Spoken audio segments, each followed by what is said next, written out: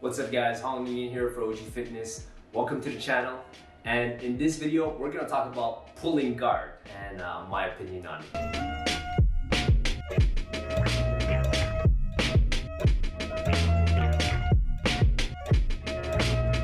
Before I dive in, take a moment to subscribe to the channel, to like the video of course, and click on the notification bell to be notified when I post videos. Here we're all about a smarter and more sustainable approach to fitness and martial arts for older dudes. Somebody asked me in the community, what do I think of pulling guard and if I can make a video on it, so that's what I'm doing here. Pulling guard, guys, I think it's a great idea.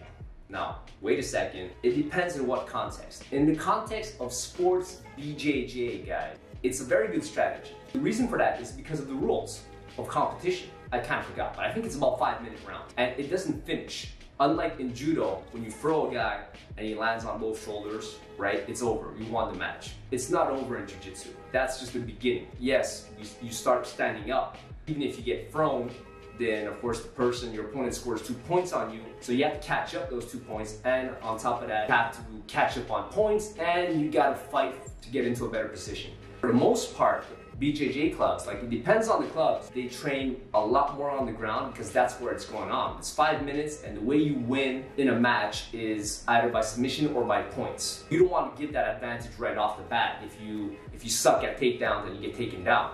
In judo, okay, like, since nobody stays on the ground, like if you get thrown, well, it's over, you get back up, and that's how it usually goes down in judo practice because it's very throw heavy.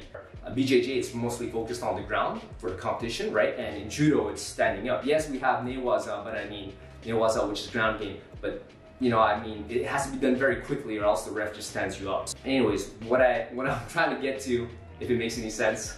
By the way, this is the new editor. I think he's amazing. He's great. Okay, so competition pulling guard is a very effective strategy. It's still a martial art after all. Even though you train, let's say you train Brazilian Jiu-Jitsu and you compete, so it's, you know, obviously for sport, it won't be a complete martial art if you don't know how to take people down. So for example, if you're in competition and you know the guy in front of you sucks at takedowns, you know, and you know that you feel 100% confident that you're gonna take this guy down. So why would you pull guard? In that case, you would stay standing up as much as possible, try to get your grips or whatever.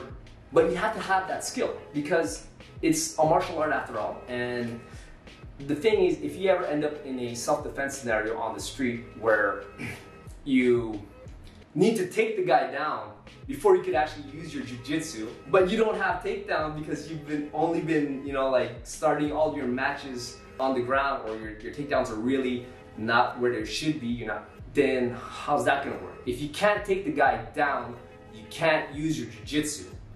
That's the problem there. I believe you still have to have a strong enough takedown where you're confident that you can use it if you need to in competition. And of course, that's going to translate, obviously, if ever you get into an altercation in the streets where you have to take somebody down. If you're on the streets, you're not going to be pulling guard. For obvious reasons, the pavement, right, it's hard, and you don't want to get kicked in the face. There might be multiple attackers. You want to stay standing up, or at least if you're going to take the guy down, you want to be on top game.